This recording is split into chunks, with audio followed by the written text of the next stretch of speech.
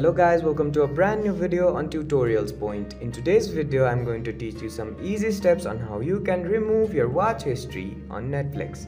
Before we start the video, don't forget to like, share and subscribe to the channel for more such useful tutorials.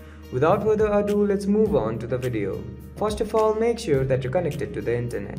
Once you make sure that you're connected to the internet, open up the Netflix app. After the home page of the Netflix app opens up on your screen, in the top right corner of your screen, you'll see the profile option. Go ahead and click on it. Once you click on the profile option, you'll be guided to another page. Now on this page, click on the account option. After you click on the account option, you'll be guided to another page on your web browser. Now on this page, scroll down and find the profile you want to delete the watch history from. After you select a profile, click on this arrow. Once you click on that arrow, a menu will appear on your screen. Now on this menu, find the viewing activity option and click on this view option. After you click on the view option, the watch history will be shown on your screen. Now let's say I want to delete this Loop Lapeta movie from my watch history.